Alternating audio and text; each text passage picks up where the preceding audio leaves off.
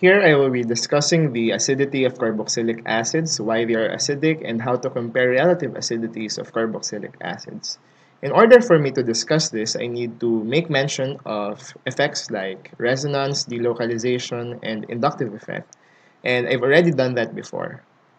If you want, you may go back to that to review first before going here. If you already did that, or you are already very familiar of those things, then go ahead.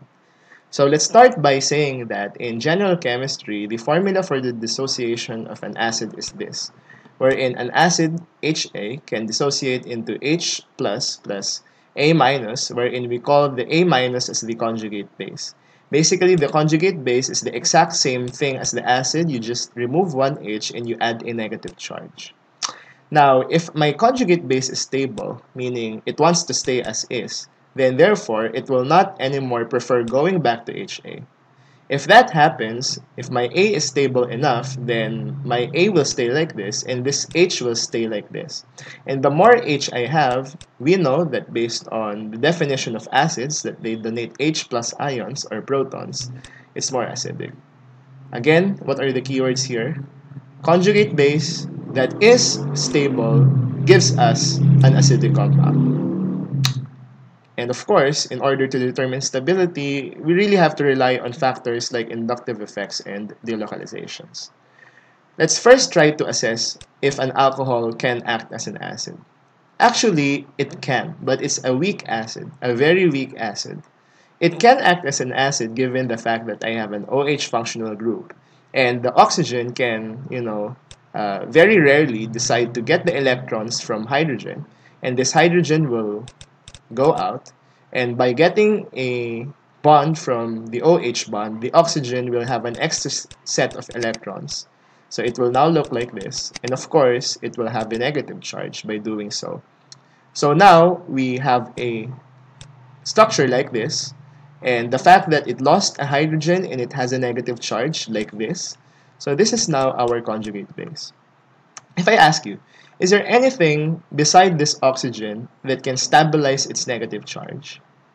Well, to be fair, there is. The fact that my carbon next to it is sp3 hybridized, remember, it can perform what we call hyperconjugation. However, hyperconjugation is only a weak type of delocalization, so it's not going to do much.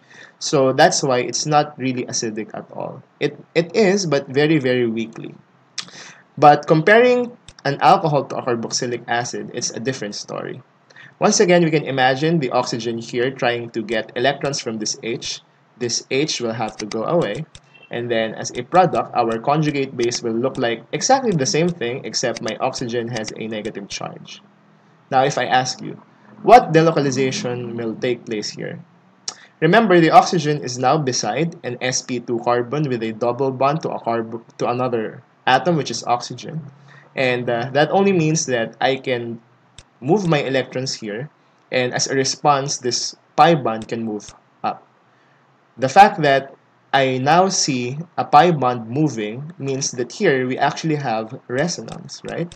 Specifically pi resonance.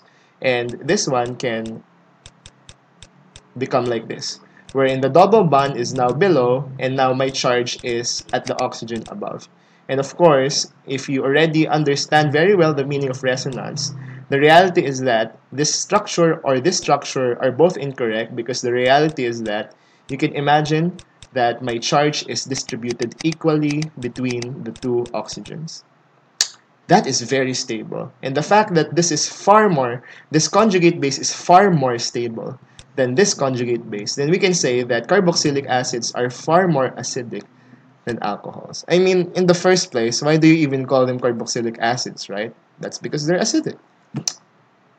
But now let's try to change the story a little bit. How about comparing this carboxylic acid to this carboxylic acid? And then I ask, which of the two is more acidic?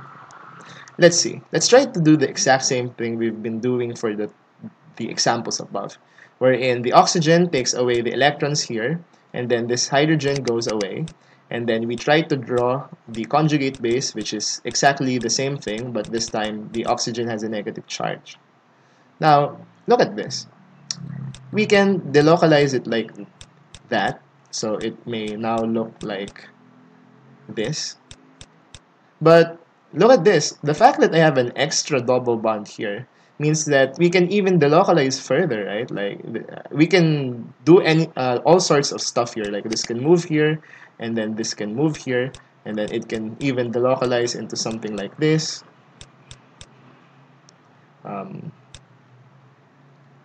And so on and so forth. And therefore, this is interesting because here, you see there are more things that can move around. And in reality, the more possibilities of resonance happening thanks to this extra double bond, then the more stable our conjugate base. And therefore, that only means the more stable my conjugate base, the more acidic. So actually, between this and between this one is more acidic. So I'm trying to say here that additional double bonds or additional areas for delocalization can improve acidity. So we can put that here. Improved delocalization can actually improve the acidity. Which is why, for example, I think it should be clear now. If I'm going to compare cyclohexane carboxylic acid, this one, and benzoic acid, and I ask you which is more acidic, it should be very clear already. The fact that in this example, there is no delocalization, so it's not going to be as acidic. Here, there is no delocalization. But we know very well that benzene has a lot of delocalization. In fact, something like this. So there is a lot of delocalization in this structure, and therefore we can say that, well, this is more acidic. So between the two, which is more acidic? This one. Inductive effects also influence acidity. This is not anymore going to be me discussing from scratch how inductive effects will affect it, but maybe I could just summarize it already. That electron withdrawing groups, including chlorine, bromine, other halogens, other electronegative atoms, OH, SH, increase acidity, and electron donating groups like methyl groups, ethyl groups, alkyl groups in general, benzene will decrease acidity. For example, how about this one? If I ask, which is more acidic? This one or this one? Well, here I don't see any electron withdrawing or donating group, but here I see bromine. And since bromine is an electron withdrawing group and it increases acidity, then I could say that this one, the one with bromine, is more acidic than the one without. Very straightforward. Or how about this? Which is more acidic? This one or this one? Well, I see that the one on the right has more carbons, right? In fact, it has much, much more carbons. And what do carbons or R groups do? Decrease acidity, right? So if we go back to the question, which is more acidic? Well, I did say that the one on the right is less acidic. So if the question is which is more acidic of the two, it would be this. Also take note that distance matters. Let's say I have this compound and this compound. They both have the same number of carbons. They are both carboxylic acids. They both have chlorine. It's just that the distance of the chlorine from the COOH is different. Chlorine here is farther from the COOH, and chlorine here is closer to the COOH. And the idea is the closer your group is, or functional group is, the greater its effect. I'm going to ask you, what effect does chlorine do? Chlorine increases acidity. And therefore, the closer my chlorine is to the COOH, then the greater the acidity. So meaning, if I ask again the question, left or right, which is more acidic? Then this one. Let's do the same question on the pair below. Which is more acidic, this one or this one? Both of them are almost the same. It's just that the methyl groups in this example are closer to the COOH. The methyl groups here are farther. What do methyl groups do to the acidity? R groups, like methyl groups, decrease acidity. And therefore, since the methyl groups here are closer, then this one has even less acidity compared to the one on the right. So if this is less acidic, then I can say that this one is more acidic. So if you are asked which is more acidic, then it's this one.